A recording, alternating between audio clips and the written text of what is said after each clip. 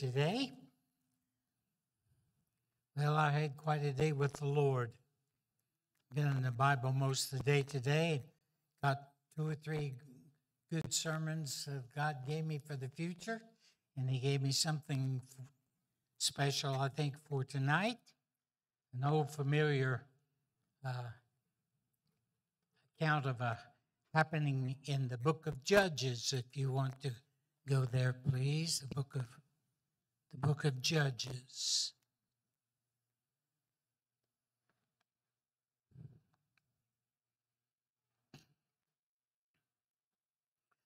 I've entitled a message tonight, Little is Much if God is in it. Little is much if God is in it. And we're going to be going to Gideon's victory with the 300 men. And I learned some things from that tonight.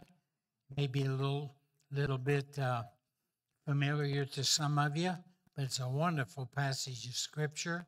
And by the way, it's a real battle. There was a real miracle performed by the Lord. And Gideon, of course, was a humble servant of the Lord. And God found him thrashing wheat at the wheat press. So he was busy when God found him. And God always calls busy people. And He wants us to be busy after we are in His full-time work. And so living a life and serving God, you can just be prepared for miracles and for almost impossible situations that God's going to see you through, because that's the way He gets glory, praise, and honor, and shows Himself strong on the behalf of His own ministry and the ministry He puts us into. All right, so little is much if God is in it. You know, in our society today, people think bigger is better. Bigger is not always better, let me tell you, because, you know, the church itself was started with Jesus, and one by one He called 12 disciples in the church of Jesus Christ. The biblical church was established by He and the apostles. Some people think, you know, when they begin to name denominations, you know, that they think that Baptist people are part of the Protestant movement. We are not part of the Protestant movement, because that word is protest, and it came when Roman Catholicism was protested. When Martin Luther began that great Reformation, he read in the Bible where the just shall live by faith, and the church was saying, you have to live by the church. And he said, somebody has to be wrong. Either God's wrong or the church is wrong. And he deemed that the church was wrong and God was right. So a lot of them split off, and you had a lot of denominations come out of that. The Methodists, the Lutherans, the Presbyterian, all those others that's known as Protestant churches, they came out of Reformation. But you know what? Baptists have never been a part of that, because we never protested Roman Catholicism. We were never, ever a part of it. Okay? So that's why they call us sometimes fundamentalists instead of fundamentalists. And that's okay. God said we're to be peculiar people, right? So, and we are, but we just go by the Bible and by the writings of Jesus and the apostles, and the book of Acts is the church building structure, and all of those letters to the churches that was founded by the Apostle Paul, begin with Corinthians, Galatians, Ephesians, Philippians, Colossians, Ephesus, and all those letters to the churches were churches that Paul established in his missionary journeys. And they were all considered independent, fundamental churches that was listed in the New Testament. And then you have the writings of the 7 churches of prophecy, representing different times of the church age. You have what God has to say about them, You have his commendations as well as his corrections. And every single one of them had some issues that God had to deal with them on. So anyway, I'm glad to be a part of a Bible-believing church. And I'm glad to always be able to come and teach and to preach out of the Bible, the Word of God. God never, ever fails. And so we've gone through some things. I ask that you would pray for all the churches right now. All the churches really are struggling. COVID did a number on not only our church, but other churches too. And after COVID, it hit and messed everything up. People left the church, and many of them have never returned to church here, maybe never returned to church any place. And all churches have been struggling right now since COVID hit. And then on top of COVID causing a number here, we've had a group of our old, faithful, wonderful tithing people that's passed away one right after another. And so financially, our church is hurting right now. We need to have some growth, and the only way we can do that is for God to bless us as we go out into the highways and invite folks to church and pray that God will bring us some good supporting people. So I'd just like to say, if you're out there and you're not in church someplace, come give God a shot at Temple Baptist Church. There's a place to serve the Lord here. And there are many churches that's blessed with people, and there's not enough jobs for them to do. They just have church attendance, and maybe they give or live their lives, but no place to serve. That's a shame, because there's so much work to do for God. And so don't ever underestimate a little church. This Temple Baptist Church in its history has never been really huge in number, but huge ministries have come out of this place all over the world, and tracts by the millions gone all over the world from this church. So it's not about the numbers that's in here, it's about the results of what happens through the ministries of this church. And this church is going to stand well in history as being very, very important. And this church is even little in number. Let me tell you something. That's why God put this thought upon my heart. Little is much if God is in it. And if God isn't in it, I don't want to be in it. Okay? Where He is, there's blessings and there's victory. And God's promised these things. So we need to buckle up and search God and ask Him how we can best help the growth of this church to meet the needs. And prayer changes things. You've heard that. And God has always come through with the miracles that we need to survive, all right? But let me tell you, every single person is very important. So if you don't have a place to serve and you're going to some church just to sit and no place to serve, I want to offer you a place to serve God, a place that preaches the Word of God and teaches the Bible, and you'll find a friendly, warm welcome at Temple Baptist Church. So please come and enjoy the Spirit of God with us. And test it out for yourself, all right? And that's what my challenge is tonight. I want to go to Judges chapter 7. Then Zerubbabel, who is Gibeon, and all the people that were with him, rose up early and pitched outside the well of Herod, so that the host of the Midianites were on the north side of them, by the hill of Moriah and the valley. And the Lord said unto Gideon, the people that are with thee are too many for me to give the Midianites into thy hands, lest Israel vaunt themselves against me, saying, mine own hand hath saved me.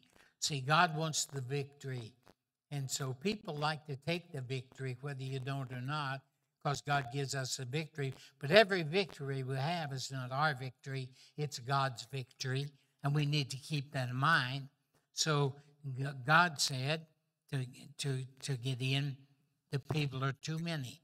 How many were there? Well, we find in the next verses, there were 32,000 soldiers in Gideon's army. All right? In verse 3, now therefore go to, proclaim in the ears of the people, saying, whosoever is fearful and afraid, let him return and depart early from Mount Gilead. So that's something. You take that whole army and said, if any of you are fearful, go home. What happened? All right? And there returned to the people 22,000. Wow. 22,000 of the 32,000 were afraid and fearful and turned their backs and walked off and went home. Wow. Can you imagine the commander Gideon as he's standing there and God told him, those that's afraid, tell them to go home. Can you imagine how he felt when they all left? 22,000. He looks around. Now he's ready to fight the Midianites. Got a substantial army that was kind of prepared, and he was kind of glad, But God said, I don't want Israel to have the glory or the praise for this. They'll vaunt themselves. They'll brag. Look what we did. How many times does people do that? They'll do something for God, and look what I did. You see, it's like the two people that went hunting, and he came back and was telling his buddy, he said, hey, we killed a bear. The guy said, who shot it? He said, Daddy shot it. We killed a bear, but Daddy shot it. Amen? No, whoever shoots it kills it. Amen? And so there were 22 what you call cowards that were fearful and afraid and turned their backs and walked away. Then the Bible said, after that, and there remained 10,000. That's still a pretty good number. You can do quite a bit with 10,000 people. All right? And the Lord said unto Gideon, the people are yet too many. Can you imagine what he's thinking? Holy cow, look what you've walked off. And now you're saying 10,000 is too many people. He couldn't figure out what the Lord was doing. But God was preparing a great victory with a few people. You see, because God can take small things and make them successful. So keep that in mind. So he said, there are yet too many. Now, God always gives instruction. I can imagine, Lord, what should I do? Well, God always gives you instruction, and he said, the people are yet too many. God said, bring them down into the water, and I will try them. I will try them for thee there at the water. And God said, and it shall be that of whom I say unto thee, this shall go with thee, the same shall go with thee. And whomsoever I say unto thee, this shall not go with thee, the same shall not go. Shall not go. In verse 5, so he brought down the people into the water, and the Lord said unto Gideon, every one that lappeth of the water with his tongue as a dog lappeth, him shalt thou set by himself. Likewise, every one that boweth down upon his knees to drink. And the number of them that lapped, putting their hand to their mouth, were 300 men. But all the rest of the people bowed down upon their knees to drink water. here's the thing. The ones that lapped were observative and looking around. They bring the water up and they lap and they're looking for the enemy. They're aware. God wants his soldiers to look and be aware. Those that bow down could have their heads chopped off. They're in a vulnerable position. And another thing, that crowd that bowed down didn't have much enthusiasm. Anybody that would drink like that, man, they're ready to go. They're excited. You know, God's soldiers need some excitement as well. We need to be ready to go. And so God said this, and God looked at the situation, and the Lord said unto Gideon, by the 300 men that lapped will I save you, and deliver the Midianites into thine hand, and let all the other people go, every man unto his place. In other words, send the 9,700 home. All I need is 300 men. Can you imagine what Gideon was thinking now? How in the world am I going to go against a whole army with 300 men? So you had 22,000 cowards. You had 9,700 that was enthusiastic and invulnerable. And that 300 men of that 32,000 army is less than 1%. The title of my lesson tonight is Little is Much When God is in It. And that's about as low as you can go for an army. 300 men with that task. And so, those are the ones. Now we want to go skip over to verse 16. Verse 16. And he divided, here's what he did. He divided the 300 men into 3 companies. And he put a trumpet in every man's hand, with empty pitchers, and a lamp within the pitchers. And he said unto them, look on me, and do likewise. And behold, when I come to the outside of the camp, it shall be that as I do, so shall ye do. When I blow a trumpet, I and all that are with me, then blow ye the trumpet. Also on every side of all of the camps. And they said, the sword of the Lord and Gideon. So there's a battle cry. So Gideon and the 100 men that were with him came into the outside of the camp in the beginning of the middle watch. And they had but newly set the watch. And they blew the trumpet and brake the pitchers that were in their hands. And the 3 companies blew the trumpets and brake the pitchers and held the lights in their left hand and the trumpets in their right hand to blow withal, and cried, the sword of the Lord and Gideon, and of Gideon. And they stood every man in his place round about the camp, and all the host, that's the armies of the Midianites, ran and cried and fled.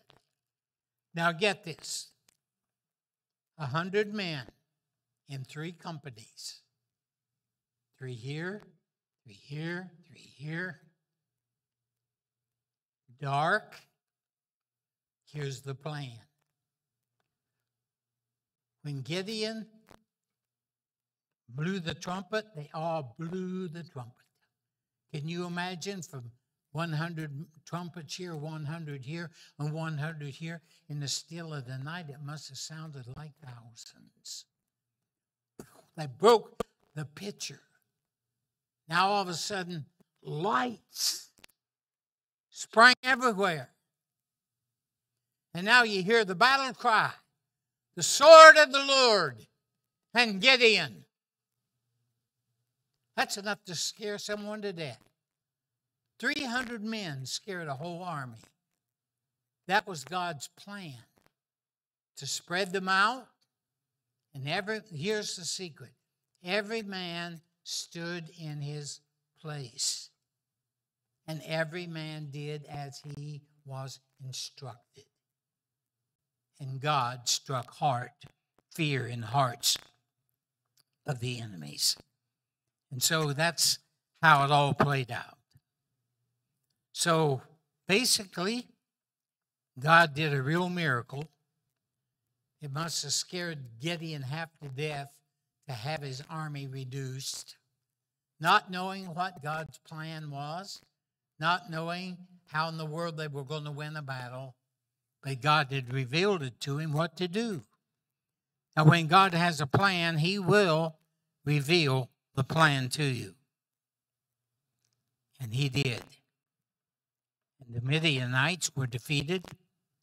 The Amalekites and all of the children of the east, it says, lay along the valley like grasshoppers for a multitude, and their camels were without number as the sands by the seaside for a multitude. This was a big deal.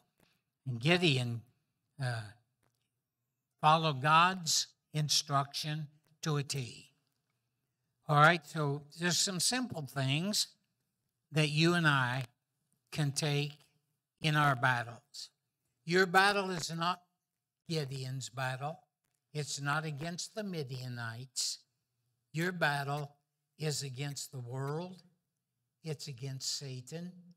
It's about those that oppose you. It's about anything that wants to hinder you or stop you from doing and being what God has for you to do.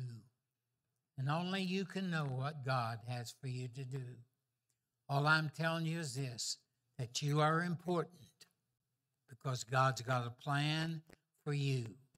God's got people for you to meet.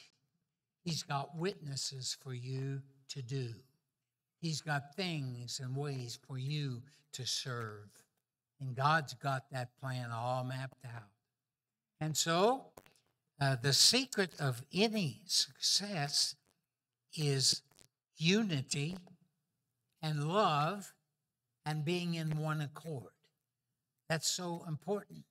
That's the way that the enemies of God that was building the tower to heaven, the Tower of Babel, they said every man began to participate. They had one mind, one heart, one purpose, and every man had the tool in his hand, and they began to build. They began to build a name for themselves. They began to build that tower to reach unto heaven. And let us build us a tower that reaches for heaven. They weren't building for themselves. For God, they were building for themselves.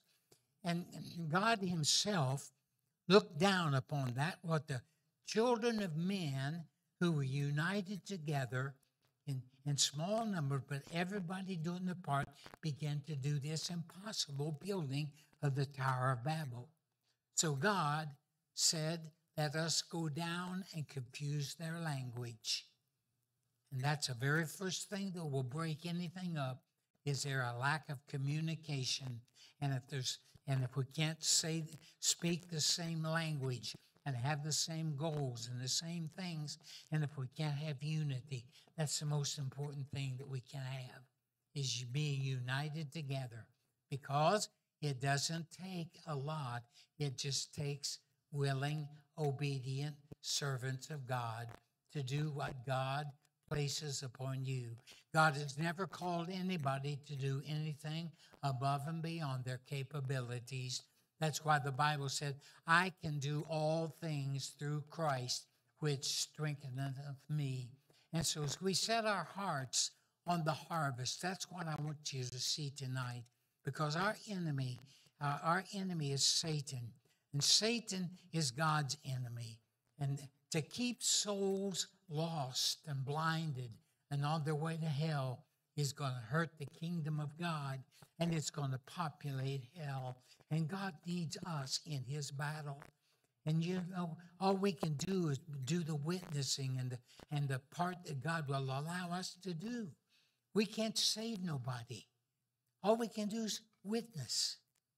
All we can do is try to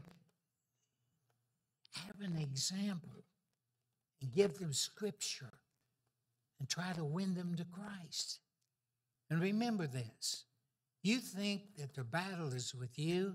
That's why it's so important when you talk to anybody, don't talk about the church. Don't talk about what you think they should do. Don't talk about and discuss religion. Just simply give them something that God says. Except you repent, you're going to perish. That God is not willing that any should perish, but that all should come to repentance. And that's what God wants. And if you can do that, it won't make any difference that you're a Baptist. Because so often people are so hung up on church.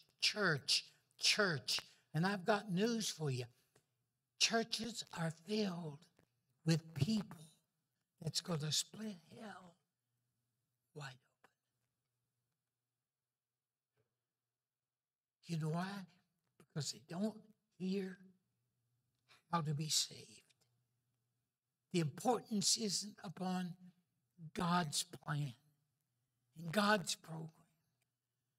God only has one plan to take human instruments that he saves and draws and empowers and comes to you and has us to go and to preach and to write and to pray and to witness. And the Holy Spirit of God, he's given us inside with the power, and he's given us the entire Word of God. We've got every word that we need from God in this book. Every question that you can ask, the answer is found in this book, either in direct statement or in direct principles from God. We have everything that we need. And all we need to do is get the barriers down, get God's word and truth to their heart, so they can make an intelligent decision as the Spirit of God deals with their heart. God wants them saved. We want them saved.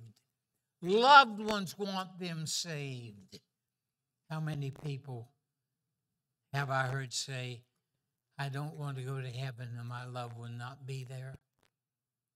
The saddest thing in the world would be to lose your loved ones and have them totally, forever forgotten and cast away from God, and everything good forever, and their memory erased, and never, ever another hope or a chance to miss the lake of fire. It's so important. And right now people are so busy living, they're not preparing for death. We need to prepare. And it's not something that you want to wait till you have one foot on a banana peeling and the other on the gravesite before you trust God. I believe in deathbed repentance. I've been able to salvage souls right on their deathbed, and thanks be unto God and his goodness and his forbearance.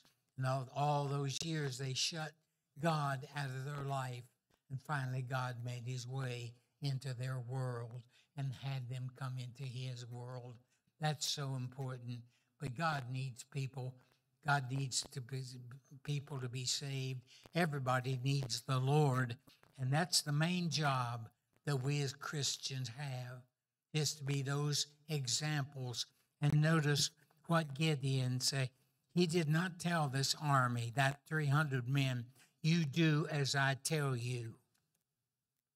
What did he say? You do exactly as I do. When I blow the trumpet, you blow the trumpet.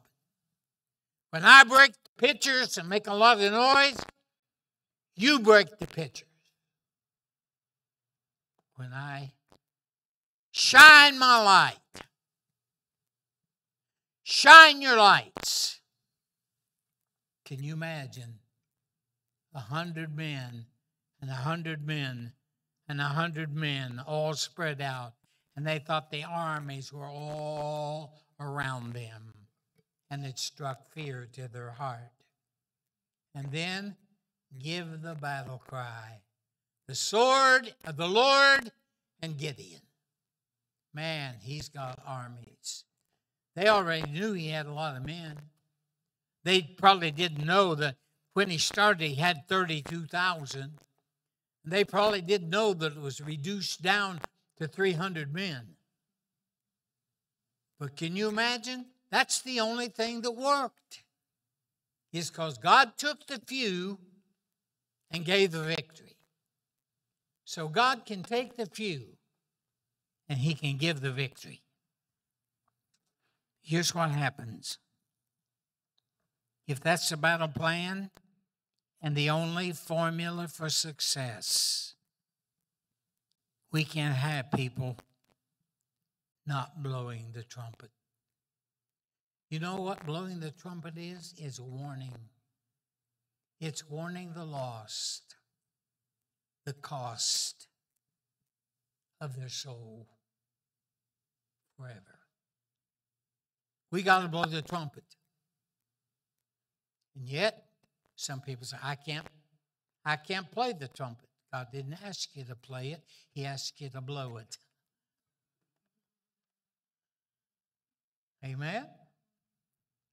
He don't want you to play it. He don't want you to play around with it. He wants you to sound the trumpet. Have we got anything to sound the trumpet with tonight? Jesus is coming. How about that one? You're going to be left behind any moment for the creatures of the deep to come upon your flesh. This world is going to be burned with fervent fire and melt. There's a heaven to gain and a hell to shun. There's salvation for everyone that will say, Jesus, I want you. I ask you to come in. Why are we so fearful to ask them? Would you let Jesus in your heart? The truth is, beloved believers, we love the unsaved far more than they love themselves. Because we know the truth. We've experienced it. Because the Savior came in and saved our soul. And I'm here to say it's a pretty good life. It's the best life you could ever have. The miracles that you'll see from God because He's on your team. And Jesus said, you're either gathering with me or you're scattering. And he that's not gathering is scattering. You can't remain neutral in this battle. We're commanded with that great commission and empowered and commanded to go into all the world, beginning with our Jerusalem. We can't ignore God's commandments. If we can set our hearts on building the kingdom of God, just getting people saved for the kingdom of God, don't tell me that God's not going to add to this church. As those in the early church began to serve, I find where Peter preached and 3,000 souls came to know the Lord. I find in Acts chapter 4 where 4,000 more plus women and children were saved. That's over 7,000, 8,000 added to the early church. And they were trying to build the kingdom of God. And we may be few in number, but we can be greater. We ought to strive. And the success is not in our numbers. The success is in the success we have for God in reaching souls. Let's set our hearts. Let's set our mind. We can't say because we're little, we can't. You look at the little things. This is a great sermon, by the way. Probably put it together. Pastor Dave don't. Look at all the little things God used. A little star way up in the billions of galaxies. Hung there for years. It did nothing but just how much it lost its sparkle among all the other sparkles. But one day God called it out. Little star, come here. There's some shepherds in the field that need to see you. There's some wise men that need to know where Jesus is. By the way, wise men will find out where Jesus is. And that little star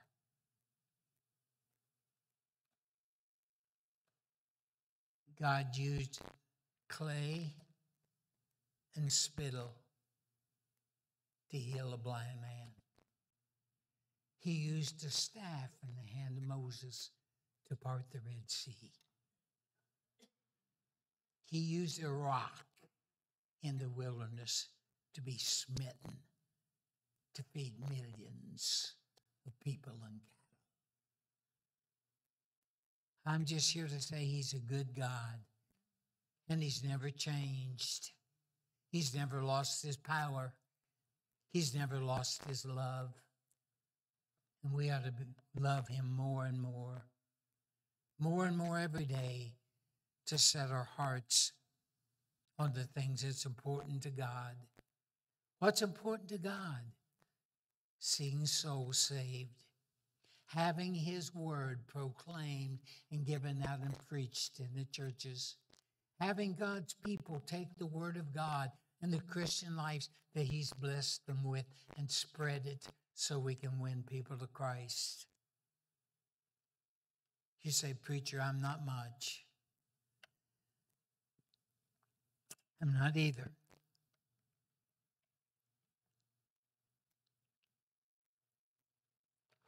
But I am all God in my responsibility. You are all God has in yours. Little is much when God is in it. Heavenly Father, thank you for this account of Scripture, for the thoughts you've laid upon my heart. Bless your people as we work and labor for you. In the precious name of Jesus, amen.